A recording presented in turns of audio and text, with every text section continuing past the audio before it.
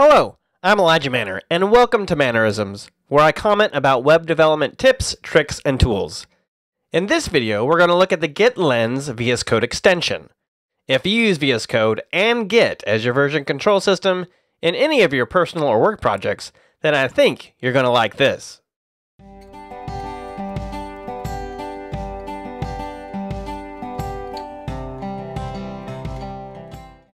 The first thing we'll want to do is to install the extension. So we'll open up the extensions pane and type in Git Lens. It should be the first result. And then we can click Install, wait for it to install, and then click Reload. At this point, everything's installed and we can start using it. So let's go to our code and see what Git Lens offers us. We'll open up our index.js file, and we'll already see some information that we didn't have before, such that Nick Bartlett was the last person to commit on this file 3 months ago, and that there are 4 total authors for this file, Ken Wheeler and 3 others. If we scroll down, we'll notice some additional metadata for the default class presentation, which was created by Ken Wheeler a year ago, and that there have been 2 authors, Ken and someone else. If we click on one of the lines, whatever has focus, it'll give a description of the commit when it was created. In this case, Ken Wheeler created this 2 years ago, and it was the initial commit. If we hover over the description, it'll provide us a little more information. In this case, not too much more, but it was created at 7:12 a.m. However, we scroll down and find another line, such as this one. We'll see that Jonathan Cooper committed this one, and if we hover over that, it'll actually show us a diff of what was changed for this particular line.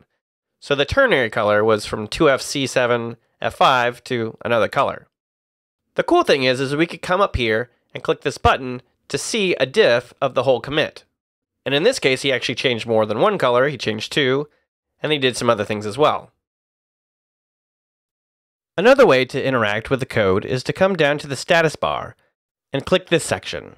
And then comes up lots of different options that you might want to use, like open up the commit in GitHub, or copy the commit ID to clipboard, etc. Another neat feature of Git Lens can be found in the Side Explorer. Here at the bottom, there's a Git Lens panel that we could open and expand to look further. And here we could examine some of the branches. We could look through the different commits in the various branches. We could look at our remotes. In this case, I have my origin, which is based on my fork, and then there's the upstream, where it originated from. And then I can also look at my stashes. In this case, I have a stash to change the theme to use some weird CSS colors. I could actually open it up and see the difference. Say, mint cream, papaya whip. That sounds tasty. Another neat thing you could do from this view is to come over here and click this symbol to actually see a Git log of this particular file, which can be pretty handy.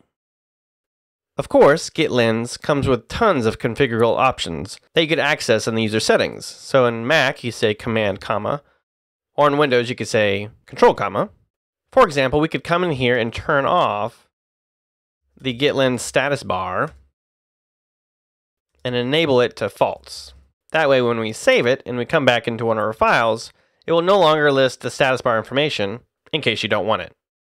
And if you go to the main documentation, there are tons more information about different things you could turn on and off, and change the settings to your liking. All in all, this is a really great extension for VS Code. Thanks for watching. Hopefully it was helpful. Feel free to leave a comment or like the video, and subscribe if you'd like to see more videos like this. And you can follow me on Twitter at Elijah Manor. Thank you again, and have a blessed day.